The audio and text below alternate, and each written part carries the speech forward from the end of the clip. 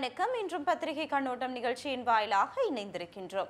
2020ஆம் ஆண்டு ஜூலை மாதம் 9ஆம் தேதி மலர்ந்திருக்கக்கூடிய இந்த நாளுங்கள் அனைவருக்கும் இனிய நாளாக அமைய வாழ்த்துக்கள். இன்று வெளியாக இருக்கும் பத்திரிகைகள் எவ்வாறான செய்திகளை சுமந்து வந்திருக்கின்றன என்பது தொடர்பில் பார்க்கலாம். அந்த வகையில் முதலாவதாக இன்றைய வீரகேசரி பத்திரிகையின் பிரதான தலைப்புச் செய்தியாக வெளியாகி இருக்கின்றது. தமிழர்களின் அரசியல் சார் உரிமைகளை மறுக்க முடியாது, எவராலும் தட்டி பறிக்கவும் இயலாது, அரசியலமைப்பு ரீதியாக அங்கீகரிக்கப்படாது விட்டால் விளைவுகள் மோசமாகிவிடும் என்கின்றார் சம்பந்தன். ஒரு நீண்ட கால கலாச்சாரத்தையும் பாரம்பரியத்தினையும் பின்பற்றி வருகின்ற தமிழ் மக்களுடைய உரிமைகளை அரசாங்கத்தினால் நிராகரிக்க முடியாது.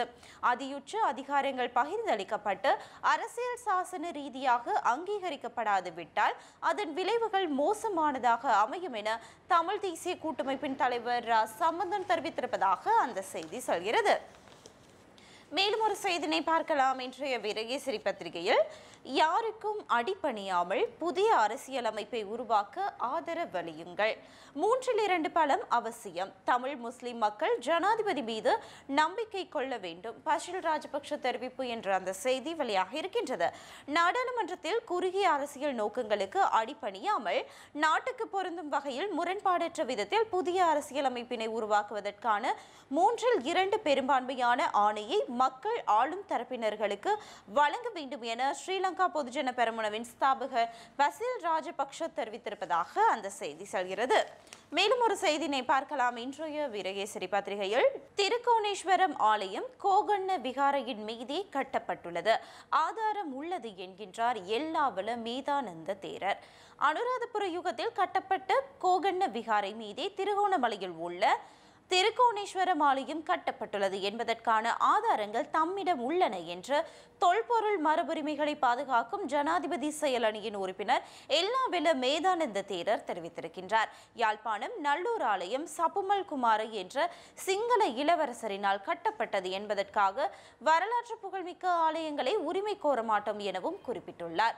இவ்விடயம் தொடர்பில் அவர் மேலும் தெரிவிக்கையில், கிழக்கு மாகாணத்திலே உள்ள தொல்பொருள் மரபுரிமைகள் தொடர்பில் ஆராய்வதற்கு ஜனாதிபதியால் நியமிக்கப்பட்ட விசேட செயலணி குறித்து தமிழ் முஸ்லிம் மக்கள் அச்சம் கொள்ள வேண்டிய தேவை கிடையாது.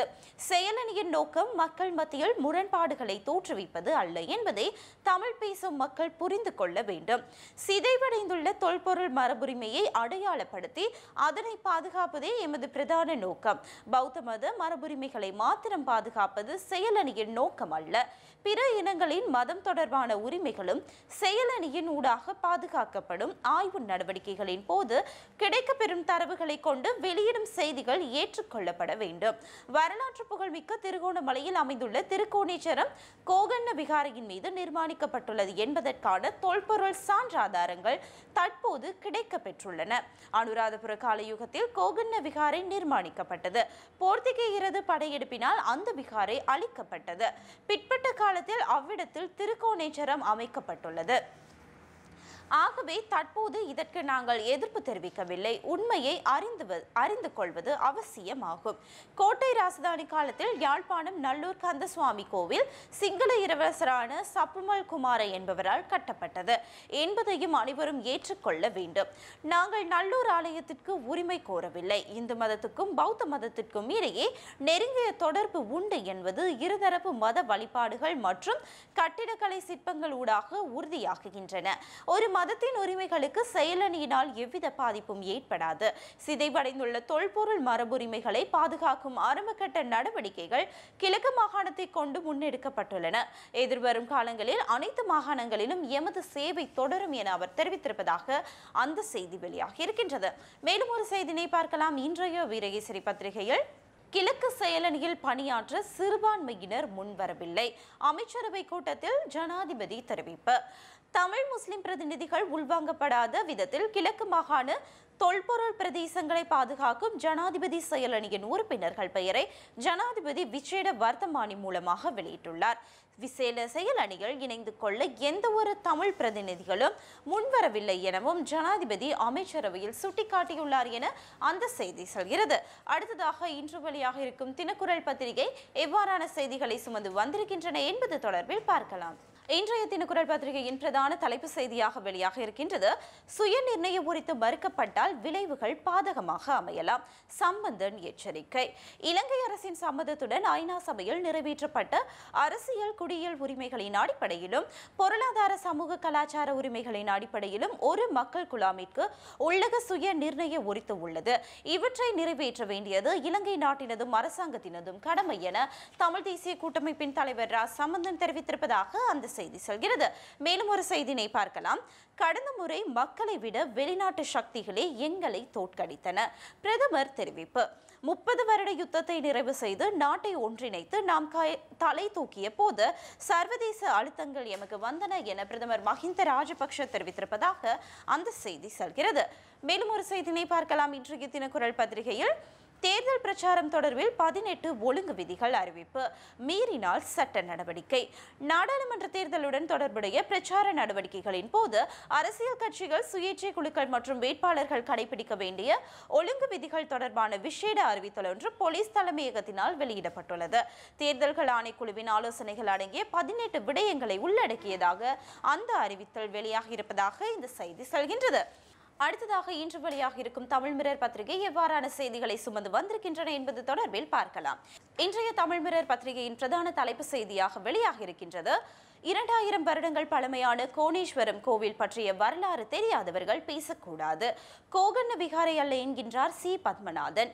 பஞ்ச ஈஸ்வரங்களில் ஒன்றான திருக்கோணேஸ்வரம் 2000 வருடங்கள் பழமையான கோவில் என்று தெரிவித்த இலங்கையின் வரலாற்றுத்துறை தகைசார் பேராசிரியர் சி. பத்மநாதன், கிழக்கு மாகாணத்தில் உள்ள தொல்பொருள் மரபுரிமைகளை பாதுகாப்பதற்கான ஜனாதிபதி செயலரின் உறுப்பினரும் முன்னாள் நாடாளுமன்ற உறுப்பினருமான எல்லாவல மேதானந்த தேரர் கூறுவதை போன்று அது கோகர்ண விகாரை அல்ல என்றும் தெரிவித்திருப்பதாக அந்த செய்தி செல்கின்றது. மற்றும் ஒரு செய்தியை பார்க்கலாம். சுய நிர்ணய உரித்து மறுக்கப்படின் விளைவுகள் பாதகமாகும். அரசாங்கத்தின் சம்மதத்துடன் ஐக்கிய நாடுகள் சபையில் நிறைவேற்றப்பட்ட அரசியல் குடியியல் சமூக கலாச்சார உரிமைகளின் அடிப்படையில் ஒரு மக்கள் குழாமுக்கு உள்ளக சுய நிர்ணய உரித்து உள்ளது என தெரிவித்துள்ள தமிழ் தேசிய கூட்டமைப்பு அதனை நிறைவேற்றாவிடின் விளைவுகள் பாதகமாக அமையலாம் எனவும் எச்சரிக்கை விடுத்திருப்பதாக அந்த செய்தி சொல்கின்றது.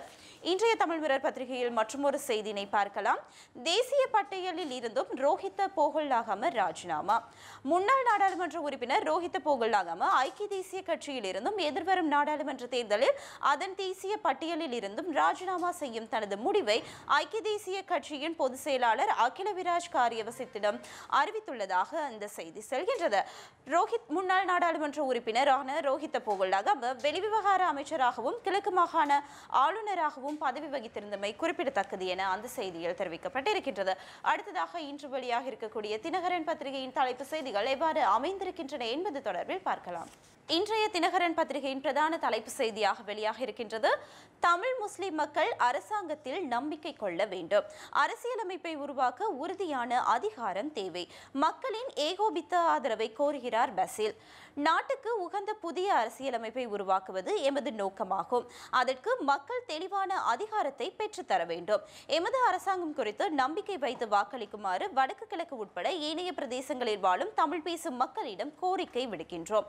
நீங்கள் வழங்கும் வாக்குகளுக்கான பாதுகாப்பையும் பொறுப்பையும் நிறைவேற்றுவோம் என பொதுஜன பெரமுன தேசிய அமைப்பாளரும் முன்னாள் அமைச்சருமான பசில் ராஜபக்ஷ தெரிவித்திருப்பதாக அந்த செய்தி சொல்கின்றது. கட்சி தலைமையகத்தில் நேற்றைய தினம் நடைபெற்ற ஊடக மாநாட்டில் கலந்து கொண்டு கருத்து தெரிவிக்கும் போதே அவர் இதனை தெரிவித்தார் எனவும் தனிமைப்படுத்தல் சட்டங்களையும் தேர்தல் சட்டங்களையும் மதித்து வேட்பாளர்கள் நடக்க வேண்டும், எதிர்க்கட்சி ஒன்று இல்லாமை எமக்கு பெரும் பிரச்சனையாக உள்ளது என அவர் தெரிவித்திருப்பதாக அந்த செய்தி சொல்கின்றது. மேலும் ஒரு செய்தியை பார்க்கலாம். அரசு நிறுவனங்களில் பிரசாரத்திற்கு தடை. அரசு அல்லது அரசு சார்பு நிறுவனங்களில் வேட்பாளர்கள் சார்பாக வாக்குகளை சேகரித்தல், துண்டு பிரசுரங்களை பகிர்ந்தளித்தல் அல்லது வேறு கருமங்களை மேற்கொள்ளல் அல்லது கூட்டங்களை நடாத்துதல் முழுமையாக தடை செய்யப்பட்டுள்ளதாக தேர்தல் ஆணைக்குழு தலைவர் மஹிந்த தேசப்பிரிய தெரிவித்திருப்பதாக அந்த செய்தி சொல்கிறது. மற்றும் ஒரு செய்தியை பார்க்கலாம். தமிழ் மக்களின் உரிமைகள் எவராலும் நிராகரிக்கப்பட முடியாத ஒன்றாகும். முன்னாள் அமைச்சர் லக்ஷ்மண் யாப்பா அபிவர்த்தன கூற்றுக்கு சம்பந்தன் பதில். ஒரு நீண்ட கால கலாச்சாரத்தையும் பாரம்பரியத்தினரையும் பின்பற்றி வருகின்ற தமிழ் மக்களுடைய உரிமைகள் எவராலும் இலகுவாக நிராகரிக்கப்பட முடியாத ஒன்றாகும். இதனை மிகவும் உறுதியாக வலியுறுத்த விரும்புகின்றேன் என தமிழ் தேசிய கூட்டமைப்பின் தலைவர் சம்பந்தன் வலியுறுத்தி இருப்பதாக அந்த செய்தி செல்கின்றது. மேலும் ஒரு செய்தியை பார்க்கலாம். இன்றைய தினகரன் பத்திரிகையில் இன நல்லுறவை கட்டி எழுப்பி எமது கட்சியில் சகலருக்கும் சம அந்தஸ்து. மக்கள் காங்கிரஸ் தலைவர் ரிஷாட் பெருமிதம்.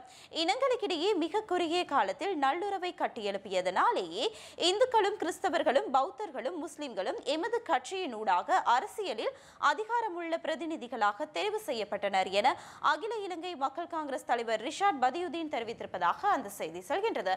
இத்துடன் இன்றைய பத்திரிகை கண்ணோட்டம் நிகழ்ச்சி நிறைவு பெறுகிறது. மீண்டும் நாளைய தினம் பத்திரிகை கண்ணோட்டம் நிகழ்ச்சியின் வாயிலாக சந்திப்போம். வணக்கம்.